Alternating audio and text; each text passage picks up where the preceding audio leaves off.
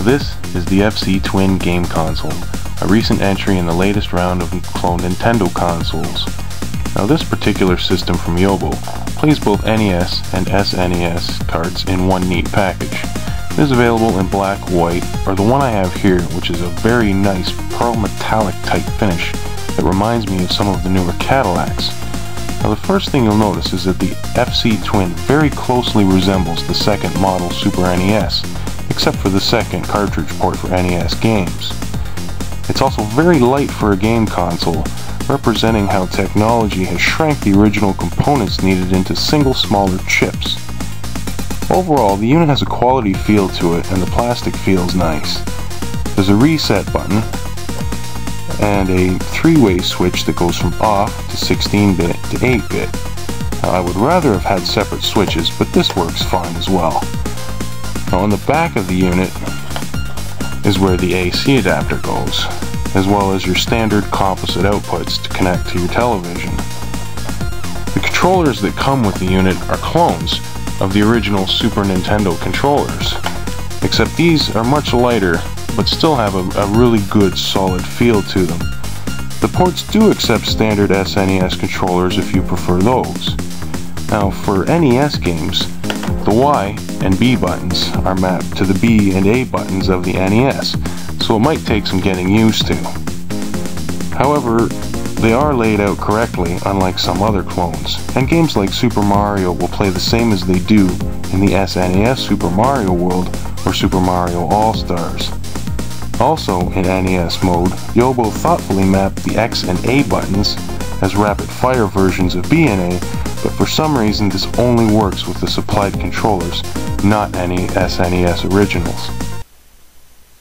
Now, as you'll see in this video that I took off the web, early models of the FC Twin definitely had sound issues, and in other games there were color issues.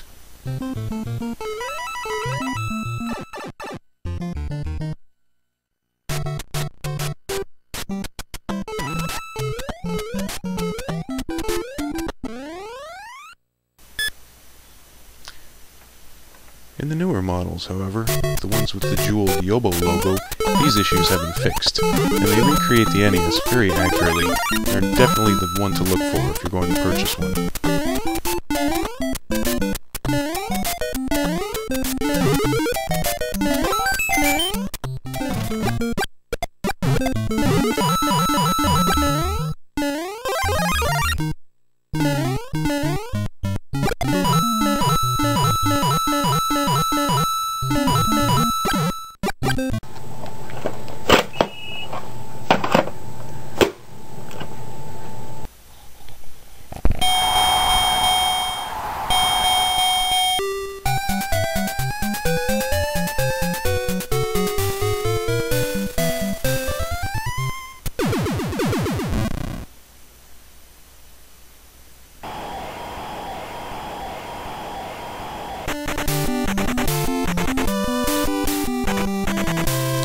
As you can see, the video and audio output is very high quality. The sound is properly cloned mono, unlike earlier models where NES sounds were split between channels and sounded rather odd. Glass Joe still looks and sounds like a retard, and can be knocked out with ease.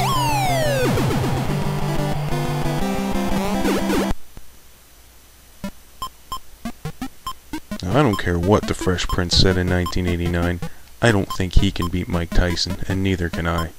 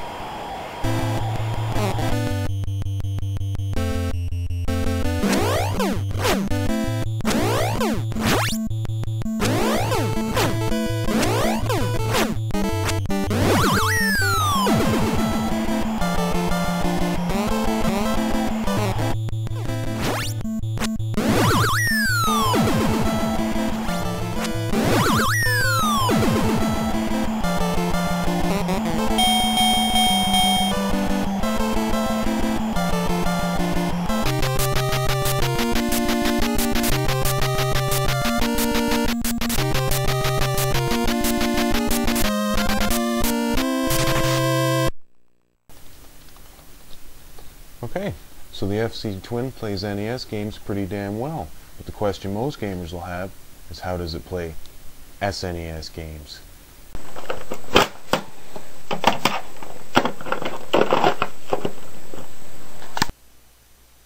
Once again, the FC Twin didn't let me down. The pre-fight images look as fantastic as ever, and the rockin' stereo soundtrack sounds crystal clear. Thunder! Orchid! Flashball!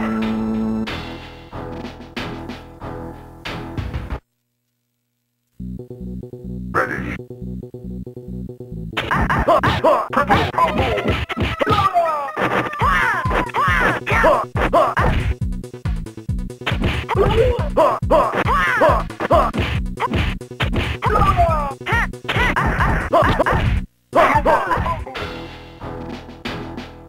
Jingle!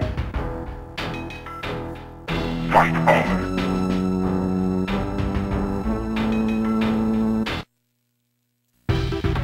Ready!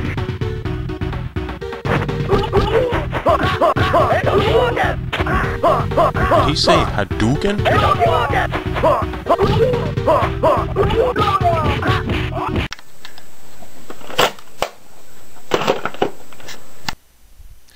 Another classic Super Nintendo game. And if there are any differences between the FC Twin and the actual Super Nintendo, I can't pick them out. The controls are responsive and everything works exactly like it should.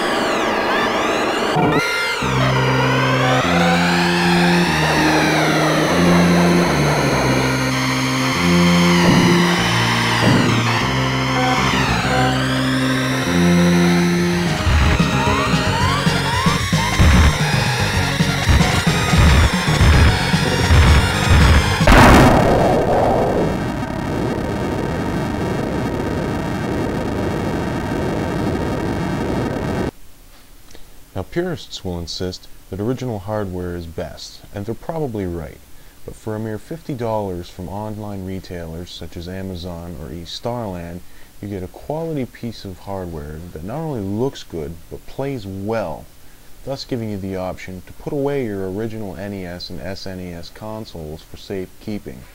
This concludes my review of the FC Twin. Happy gaming.